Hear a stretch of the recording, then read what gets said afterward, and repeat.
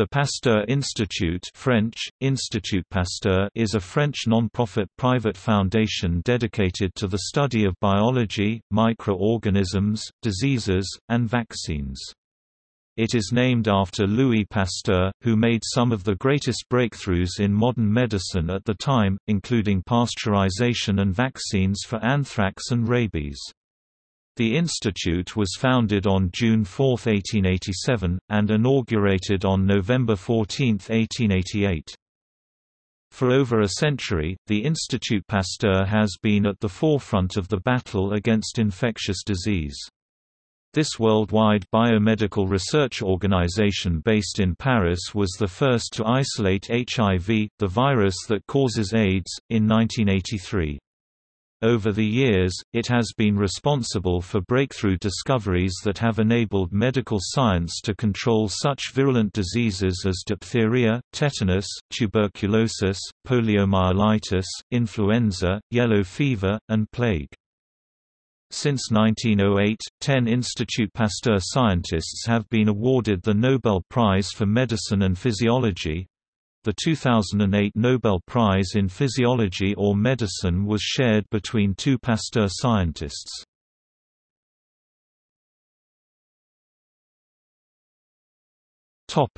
History. The Institut Pasteur was founded in 1887 by Louis Pasteur, the famous French chemist and microbiologist. He was committed both to basic research and its practical applications. From the start, Pasteur brought together scientists with various specialties. The first 5 departments were directed by 2 normaliens, graduates of the École Normale Supérieure, Émile Duclaux, General Microbiology Research, and Charles Chamberlain, Microbes Research Applied to Hygiene, a biologist, Ilya Ilyich Metchnikoff, Morphological Microbe Research, and 2 physicians, Jacques-Joseph Grancher, Rabies, and Émile Roux, Technical Microbe Research. 1 year after the inauguration of the Institut Pasteur, Roux set up the first course of microbiology ever taught in the world, Cours de microbie technique, Course of Microbe Research Techniques. Pasteur's successors have sustained this tradition, which is reflected in the Institut Pasteur's unique history of accomplishment. Émile Roux and Alexandre Yersin discovered the mechanism of action of Corynebacterium diphtheriae and how to treat diphtheria with antitoxins. Alexandre Yersin discovered in 1894 the pathogen of bubonic plague, Yersinia pestis. Paul-Louis Simon discovered in 1898 the role of the flea in the transmission of plague. Albert Calmette and Camille Guerin discovered how to culture the tuberculosis bacillus, Mycobacterium tuberculosis, so-called BCG or Bacillus Calmette-Guerin, at Institut Pasteur de Lille, and developed in 1921 the first effective anti-tuberculosis vaccine. Alphonse Laveran received the 1907 Nobel Prize for his research on the role of protozoans as disease agents, notably, his discovery of the malaria hematozoon. Ilya Ilyich Metchnikoff received the Nobel Prize in 1908 for contributions to scientific understanding of the immune system. Konstantin Levadiety and Karl Landsteiner demonstrated in 1910 that poliomyelitis is due to a filterable virus. Félix Déral discovered in 1917 the bacteriophage, a virus that spread only inside bacteria. Jules Bordet received the Nobel Prize in 1919 for his discoveries on immunity, especially the implication of antibodies and the complement system's mechanisms of action. Charles Nicolle received the Nobel Prize in 1928 for unraveling the mystery of how typhus is transmitted, especially the role of the louse. Jean Legray developed in 1932 the first vaccine for yellow fever. André Lwoff established in 1951 the existence of proviruses, a work honored by the 1965 Nobel Prize. Jacques Monod and François Jacob discovered the mechanism of genes transcription regulation, a work honored by the 1965 Nobel Prize. Pierre Lépine developed in 1955 one of the first anti-polio vaccines. Jean-Pierre Changeux isolated in 1970 the first receptor to a neurotransmitter, the acetylcholine receptor. Luc Montagnier, Françoise Barré-Sinoussi and colleagues discovered the two HIV viruses that cause AIDS in 1983 and 1985. Montagnier and Barré-Sinoussi were honored by the 2008 Nobel Prize. The Institute's biggest mistake was ignoring a dissertation by Ernest Duchesne on the use of Penicillium glaucum to cure infections in 1897. The early exploitation of his discovery might have saved millions of lives, especially in World War I. A new age of preventive medicine in France was made possible by the Institut Pasteur's early 20th century development of vaccines for tuberculosis, diphtheria, tetanus, yellow fever and poliomyelitis. The discovery and use of sulfonamides in treating infections was another of its earlier breakthroughs. Some researchers won fame by discovering antitoxins, while Daniel Bovet received the 1957 Nobel Prize for his discoveries on synthetic antihistamines and curizing compounds. Since World War II, Pasteur researchers have focused sharply on molecular biology. Their achievements were recognized in 1965, when the Nobel Prize was shared by François Jacob, Jacques Monod and André Lwoff for their work on the regulation of viruses. In 1985, the first human vaccine obtained by genetic engineering from animal cells, the vaccine against hepatitis B, was developed by Pierre Thiollet and collaborators.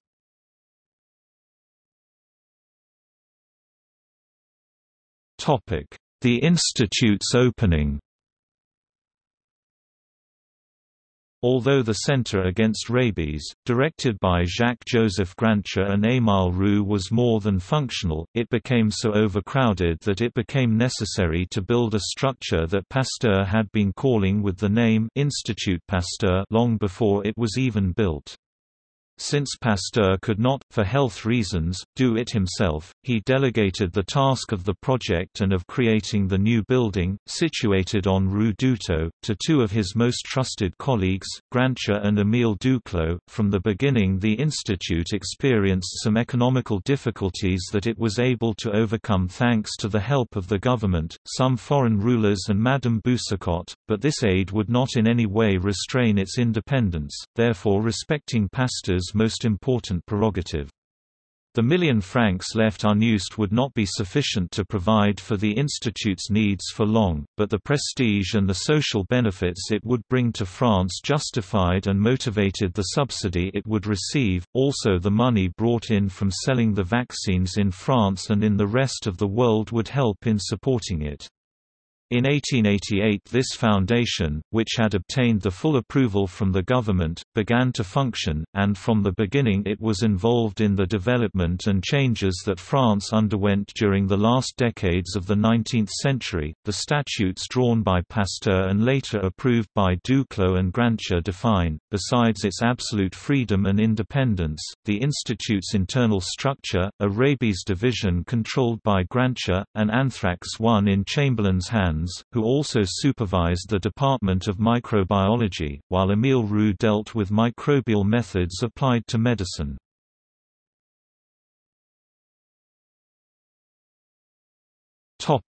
The Institute during World War I and World War II. During the First World War, the Institute was not only involved in the prevention of sanitary risks but also had to deal with the demands of the moment.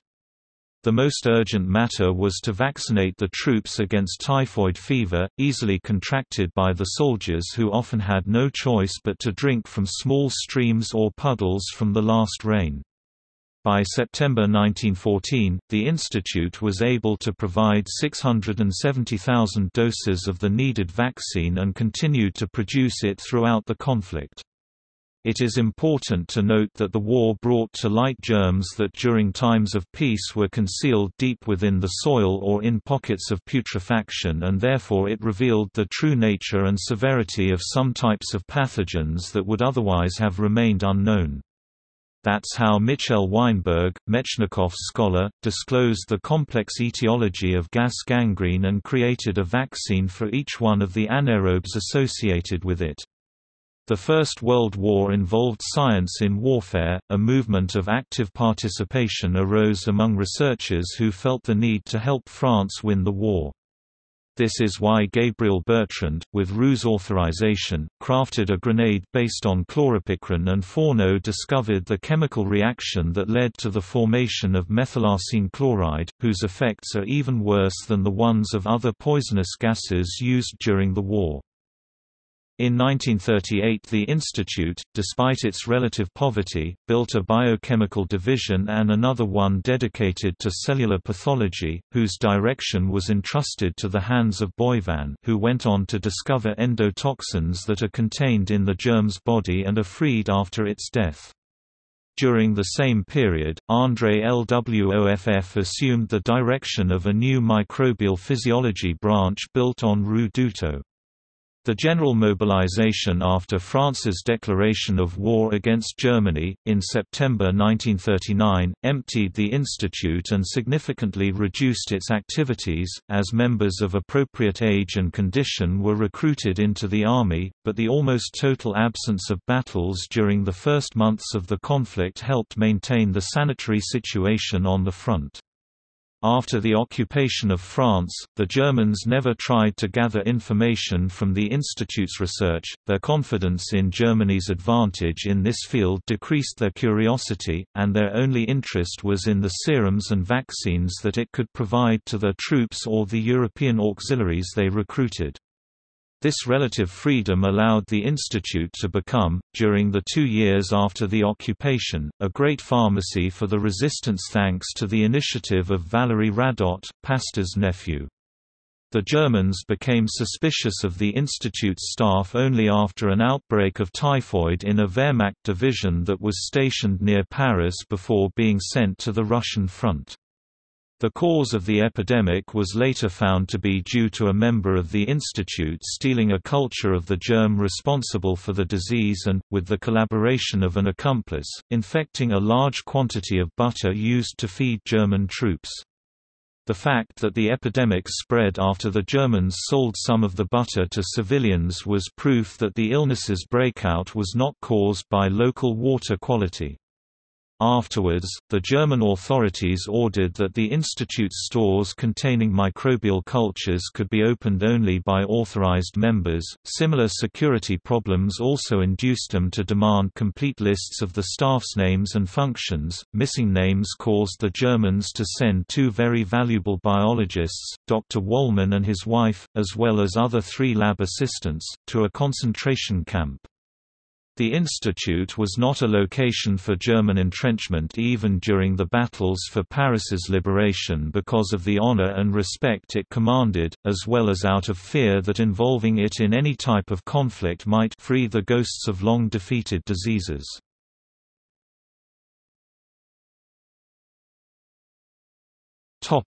The Institute's economical difficulties during the 70s. At the end of 1973 the Institute's economic status was so worrisome that its troubles aroused the public's interest. No one could believe that an institution which was to provide vaccines and serums for more than 50 million people could be undergoing such big financial problems, an institution that furthermore was believed to be under government protection, like the Bank of France, and therefore shielded from bankruptcy. The causes of the decadence that brought the Institute to financial ruins were numerous, but most of them were associated with its commercial and industrial activities and its management. Both the research and production branch had to endure the recoil caused by financial issues. The research branch didn't receive enough funds, and the production branch, which was losing market ground to the new private labs, was immobilized by the antiquated mechanical equipment. When in 1968, after disappearing for a long period, rabies reappeared in France, the Institute, which owed its original celebrity to this disease's vaccine, was replaced by other pharmaceutical industries in the production of the vaccines. Yet, despite the deficiencies in the organization's production branch, its members were able to produce, in 1968, over 400,000 doses of vaccine against the Hong Kong influenza. In 1971, Jacques Monod announced a new era of modernization and development. This new awakening was symbolized by the construction of a new factory where all the production departments were to be reunited. Its construction cost 45 million francs and the government, impressed by the Institute's will to change, granted it a sum of 20 million francs to bridge the deficit, followed by the People's Initiative to also accept a role in the division of the financial responsibilities.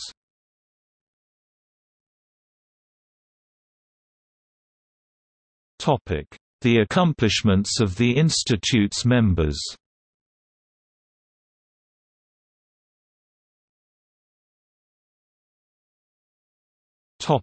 Roux' cure against diphtheria and studies on syphilis. Not long after the Institute's inauguration, Roux, now less occupied in the fight against rabies, resumed in a new lab and with the help of a new colleague, Yersin, his experiments on diphtheria. This disease used to kill thousands of children every year. An associated condition was commonly called croup, which created fake membranes in the small patients' throats, therefore killing them by suffocation. It was deservedly called horrible monster, sparrowhawk of the shadows by Victor Hugo in his Art of Being a Grandfather. The painter Albert Gustave Aristides Edelfelt made a famous painting portraying Pasteur in his laboratory while he was trying to cure this illness, which was fought at the times through procedures that were just as cruel as the illness itself. Roux and Yersin grew the bacillus that causes it and studied, thanks to various experiments they did on rabbits, its pathogenic power and symptoms, like the paralysis of the respiratory muscles. It is this last consequence of the diphtheria that provided the two researchers with a valuable clue of the nature of the disease, since it is caused by an intoxication due to a toxin introduced into the organism by the bacillus, that while secreting this particular venom is able to multiply itself. They were therefore inclined to think that the bacillus owed its virulence to the toxin. After filtrating the microbial culture of the Corynebacterium diphtheriae and injecting it into the lab animals, they were able to observe all the typical signs of the sickness. Roux and Yersin established that they were dealing with a new type of bacillus, not only able to proliferate and abundantly reproduce itself, but also capable of spreading at the same time a powerful venom, and they deduced that it can play the role of antigen, that is if they could overcome the delicate moment of its injection, made especially dangerous by the toxin. Some German researchers had also discovered the diphtheria toxin and were trying to immunize some guinea pigs through the use of a vaccine. One of them, von Behring, Robert Koch's student, stated that he was able to weaken small doses of the toxin. Nonetheless, Roux was not convinced by this result, since no one knew the collateral effects of the procedure, and preferred to use serotherapy since more than one lab study, like the one accomplished by Charles Richet, demonstrated that the serum of an animal vaccinated against the disease included the antibodies needed to defeat it.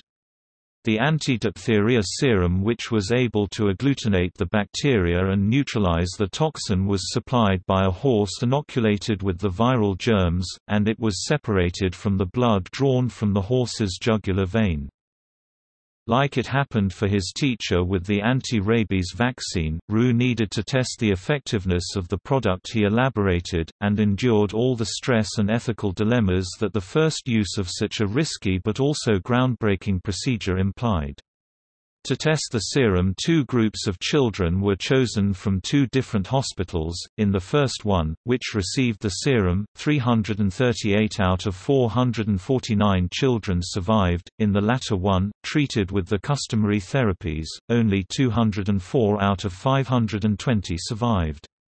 Once the results were made public by Le Figaro newspaper, a subscription fund was opened to raise the money needed to provide the institute the number of horses necessary to produce enough serum to satisfy the national demand. After Duclaux's death, Roux took his place as head of the institute, and the last research he carried out was the one on syphilis, a dangerous disease because of its immediate effects and the hereditary repercussions that result from it.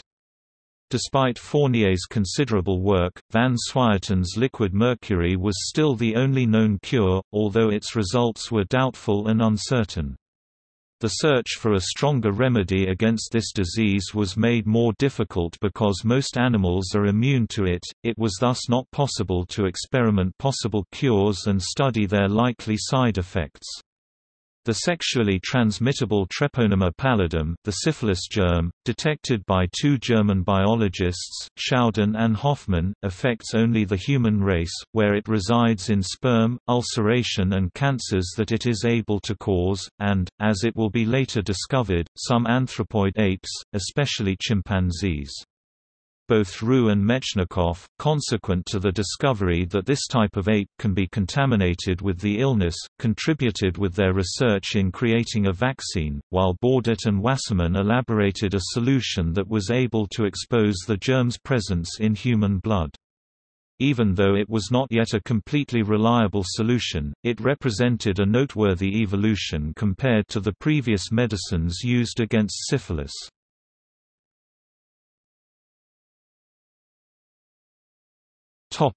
Metchnikoff's phagocytosis theory.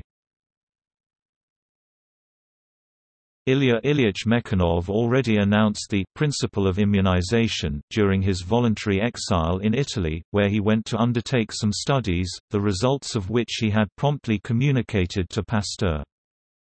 The phagocytosis theory is based on the notion that phagocytes are cells that have the power to englobe foreign bodies, and above all bacteria, introduced inside an organism.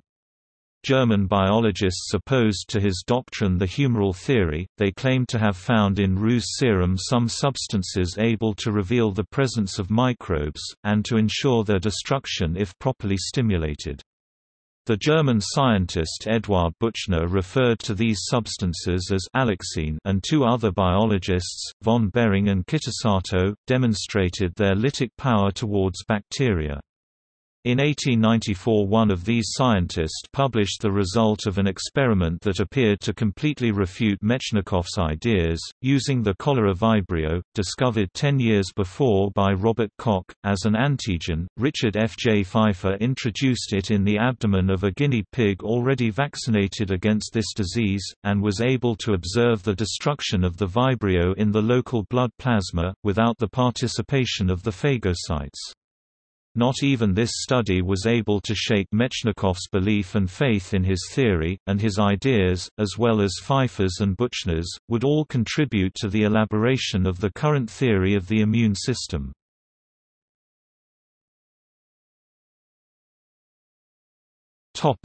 Yersin's studies on the plague. Yersin, after his research with Roux, abruptly left the institute for personal reasons, without losing Pasteur's benevolence, who never doubted that the young man was destined to great things in the scientific area and would contribute in spreading Pasteur's discoveries around the world. The news of a violent plague outburst in Yunnan enabled Yersin to truly show and reach his potential as he was summoned, as Pasteur's scholar, to conduct a microbiological research of the disease. The plague he had to deal with was the bubonic plague, which is recognizable most of the time through the abscesses, known as buboes, it provokes in its victims.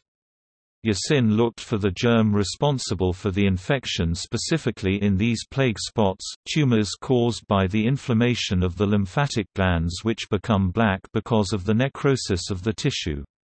After many microscopic exams he was able to state that in most of the cases the bubonic plague bacterium was located in these buboes, but in the meanwhile the Japanese scientist Kitasato also declared that he had isolated the bacterium, even though the description he provided was dissimilar to the one given by Yersin.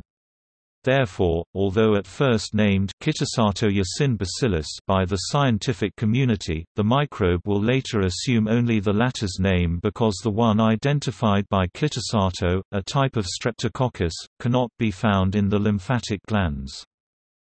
However, it is Paul Louis Simond who was the first to understand and describe the etiology of the plague and its modality of contamination. He observes all over the bodies of the people affected by it small flea bites, which he also found on the bodies of the dead rats that were always linked to the plague, and then deduced that the fleas which carried the bacteria were its true vector or source, and that they transmitted the illness by jumping from the dead rats' bodies to the human ones and biting them.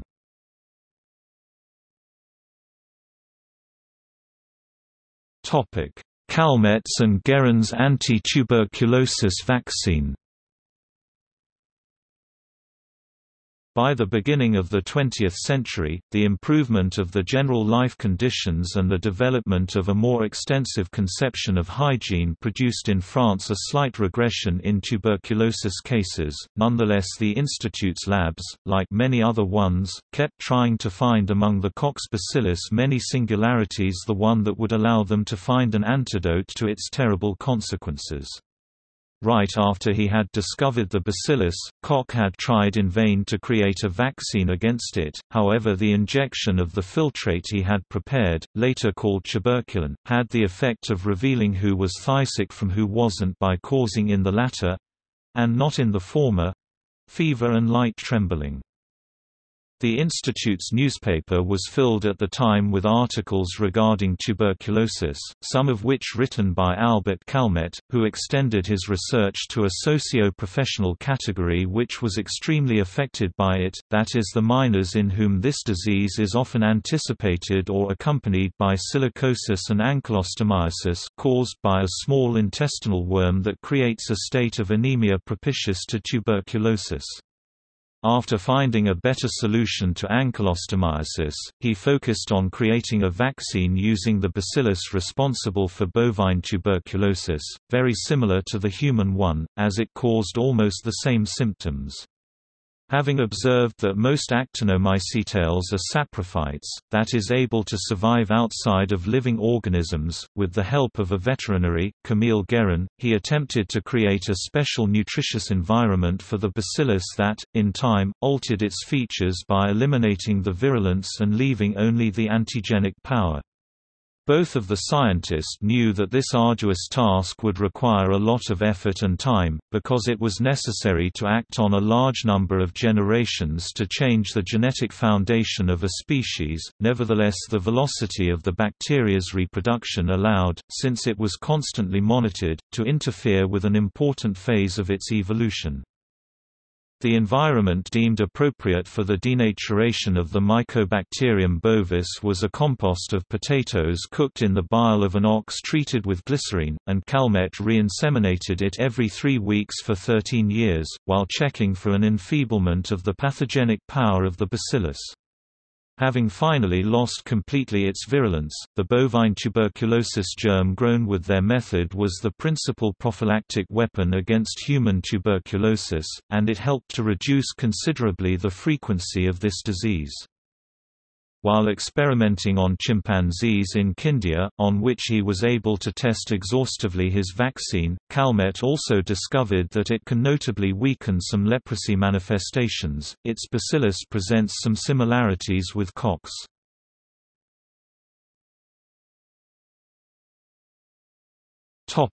Calmette's work in Saigon.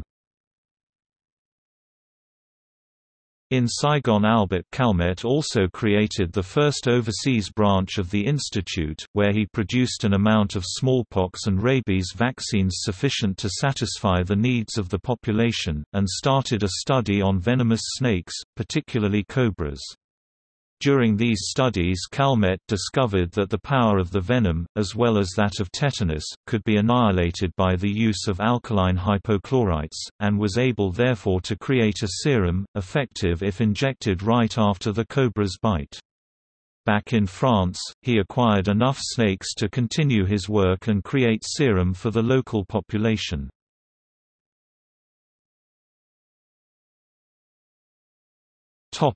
Nicolle's work on epidemic typhus. The scientist and writer Charles Nicolle, while in Tunis, studied how epidemic typhus, known for the red spots it left on sick people that disappeared before their death, was transmitted. His insight into the mode of transmission occurred while he was visiting the hospital. Patients were washed and given clean clothes on admission, and no new cases occurred within the hospital. This made him realize that the vector of the disease were lice that were discarded with the patient's own clothes. Nicolle managed to attract Hélène Sparrow to be laboratory chief in Tunis. She had worked with Rudolf Weigel, who had developed a vaccine, and she was able to introduce this to Tunisia as the start of a public health program to control the disease. Nevertheless, 3 other scientists identified the bacterium responsible for the disease: rickets, Russell Morse Wilder (1885–1959), and Prowazek, who called it Rickettsia prowazekii.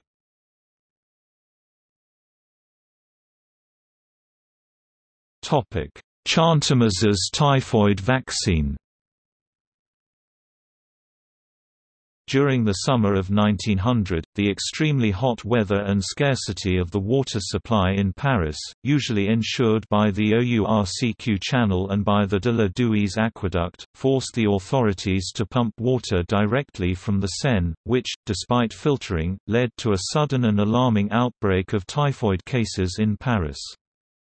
The cause of the disease, a bacillus that was discovered almost 20 years before by the German bacteriologist Karl Joseph Eberth and that looks like a bodiless spider, was constantly present in this river, and not even pouring extensive quantities of ozone and of lime permanganate into its water was enough to exterminate the bacteria. The difficulty in creating a vaccine is caused by the nature of the germ's endotoxins. Unlike diphtheria, which releases toxins via exocytotic secretion, typhoid pathogens encapsulate endotoxins which survive even after the death of the bacillus. After working in the rabies division of Roux Vauquelin and studying the microbe that causes dysentery, André Chantemesse collaborated with a younger bacteriologist, Georges Fernand-Weidel. Together they were able to immunize guinea pigs by inoculating them with heat-treated dead bacteria, calling into question the notion that only weakened, not dead, bacteria can be used to immunize. They concluded that a series of 3 or 4 early injections of such heat-inactivated bacteria can effectively inoculate against development of the disease, as the endotoxins alone are sufficient to trigger the production of antibodies.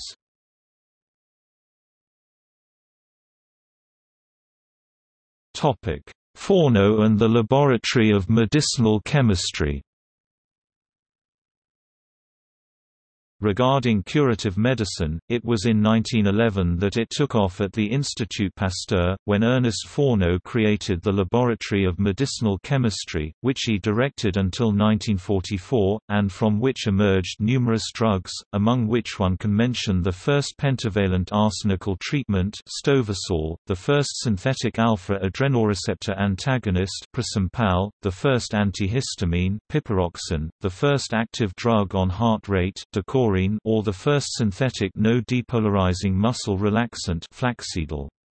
The discovery of the therapeutic properties of sulfanilamide by Tréfouil, Nitti and Bovet, in the laboratory of Fourneau, paved the way for the sulfamidotherapy.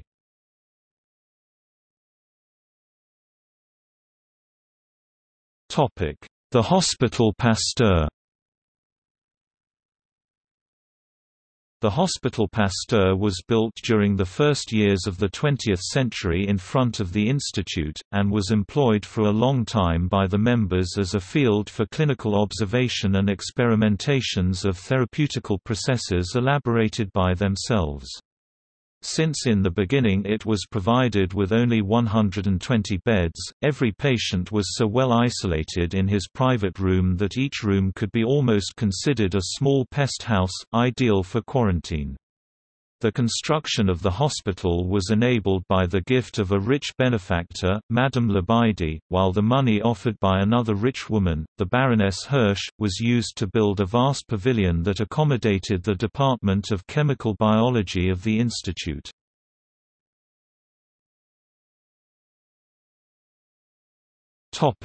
Duclaux work in the Chemical Biology Department. The work done in the new pavilion by Duclaux clarified how the human body accomplished some of its vital functions, and brought to light the role of a diastase. It was critical in resolving a controversy aroused between Pasteur and Berthelot after the publication of Claude Bernard's posthumous essay regarding the nature of the agents implicated in some transformations that happen inside plants, like fermentation.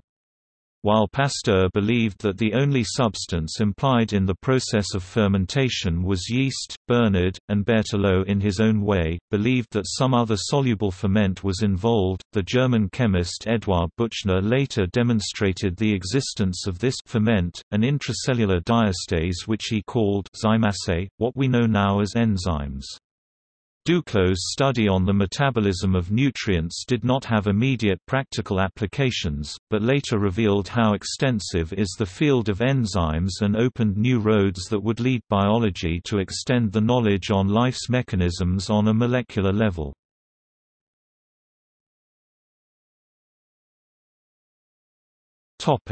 Pasteur's Museum and Tomb. The Musée Pasteur Museum is located in the south wing of the first building occupied by the Institut Pasteur, which was inaugurated on November 14, 1888. Established in 1936, this museum preserves the memory of Louis Pasteur's life and work in the vast apartment where he lived during the last 7 years of his life, from 1888 to 1895. This museum also includes the collection of scientific objects illustrating the scientist's work, as well as the Neo-Byzantine funeral chapel where Pasteur is buried.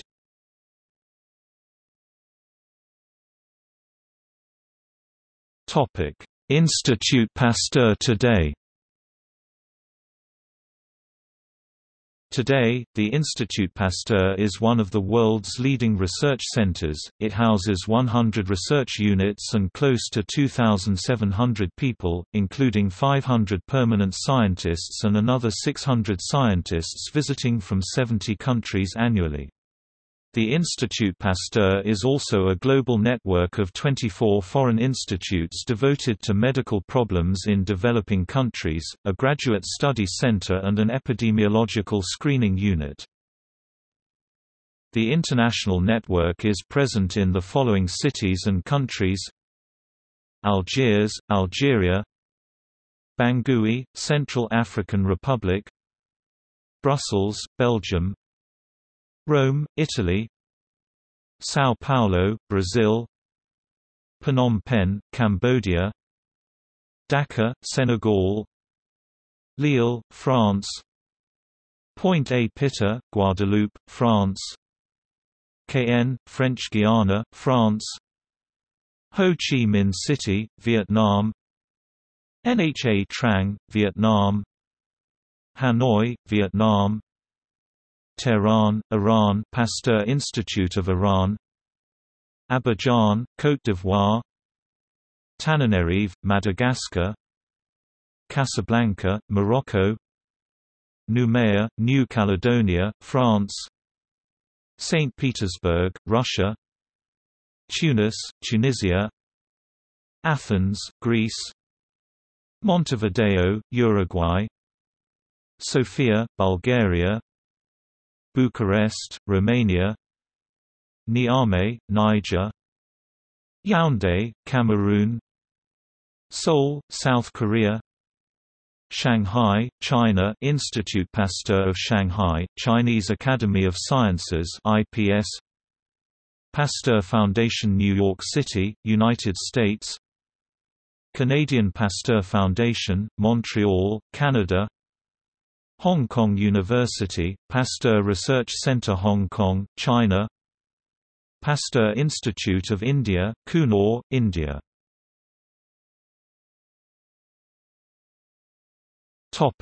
Research centers.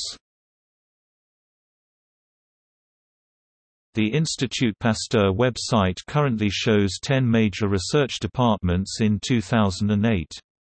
These are: Cell Biology and Infection, Developmental Biology, Genomes and Genetics, Immunology, Infection and Epidemiology, Microbiology, Neuroscience, Parasitology and Mycology, Structural Biology and Chemistry, Virology. There are also non-research departments devoted to records and archives maintenance, maintenance of historical microorganism cultures, publications and the library.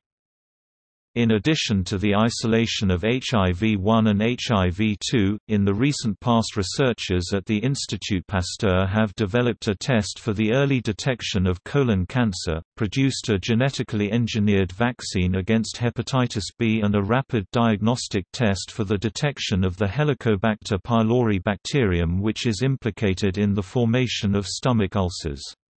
Other research in progress includes the study of cancer and specifically the investigation of the role of oncogenes, the identification of tumor markers for diagnostic tests and the development of new treatments. One area of particular interest is the study of human papilloma viruses (HPV) and their role in cervical cancers. Researchers are currently focusing on the development of various vaccines against many diseases including AIDS, malaria, dengue fever and the Shigella bacterium. Currently, an extensive line of research aims at determining the complete genome sequences of several organisms of medical importance, in the hope of finding new therapeutic approaches.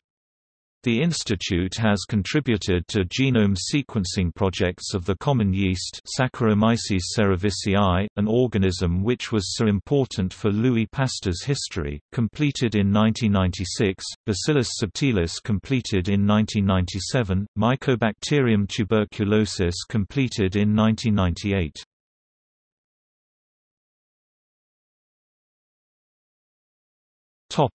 Teaching center. Since its founding, the Institut Pasteur has brought together scientists from many different disciplines for postgraduate study. Today, approximately 300 graduate students and 500 postdoctoral trainees from close to 40 different countries participate in postgraduate study programs at the institute. They include pharmacists and veterinarians, as well as doctors, chemists and other scientists.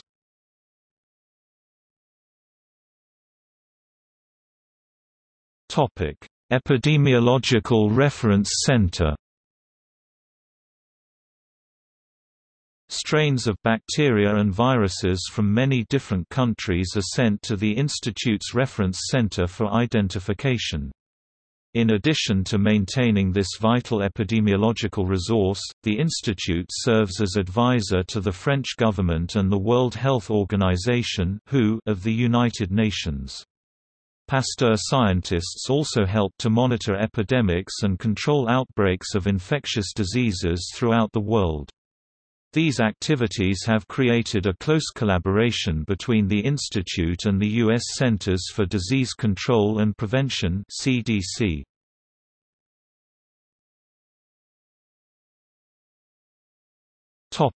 Vaccines and diagnostic products.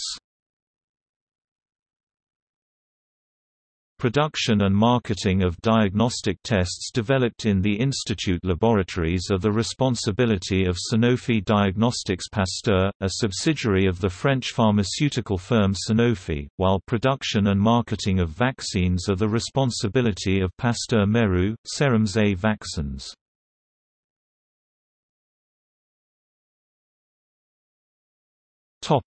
Structure and support. As a private, non-profit organization, the Institut Pasteur is governed by an independent board of directors, currently chaired by François Ailleret. The Director General of the Pasteur Institute is Stuart Cole. By drawing financial support from many different sources, the institute protects its autonomy and guarantees the independence of its scientists.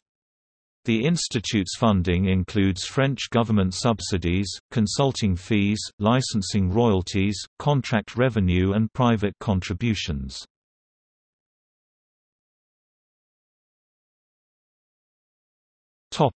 In popular culture.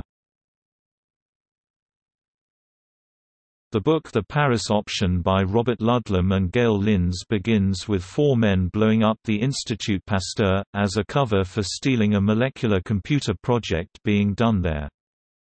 The Institut Pasteur in Paris features prominently in the terrorist fiction ebook, The Madness Analogue, as the location for clandestine experiments in biochemical weaponry.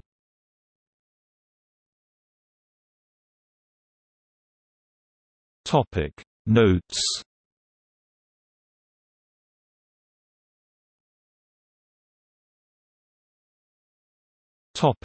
Bibliography. Gasca, Pierre. La Strada di Pasteur, Jacques Book, Milano 1991. ISBN 8816-40291-1. Haig, Gerald and Jonathan Mote. Transformational Organizations and a Burst of Scientific Breakthroughs. Social Science History 2010-34 No. 1 pp 13–46, online. Reynolds, Moira Davison. How Pasteur Changed History, The Story of Louis Pasteur and the Institut Pasteur 1994. Seidel, Atherton. Chemical Research at the Institut Pasteur. Journal of Chemical Education, 1926-3 No. 11, p. 1217 plus DOI, 10.1021, ed. 003 p. 1217. Winderling, Paul. Scientific Elites and Laboratory Organization in Fin de Siècle Paris and Berlin, the Institut Pasteur and Robert Koch's Institute for Infectious Diseases compared. In Andrew Cunningham and Perry Williams, eds. The Laboratory Revolution in Medicine, Cambridge University Press, 1992, pp. 170–88. Stephen Dando Collins. Pasteur's Gambit. Penguin Books. A sensational episode in Australasian history that combines science, subterfuge, and scandal.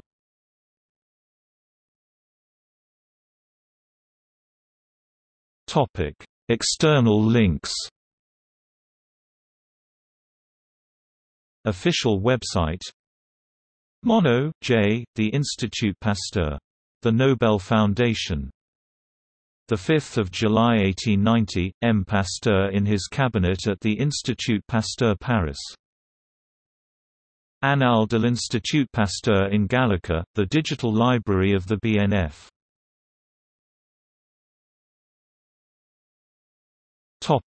Sources. The History of Institut Pasteur. Foundation Meru. Institut Pasteur Montevideo, Uruguay. Pasteur Institute. The New Student's Reference Work. 1914.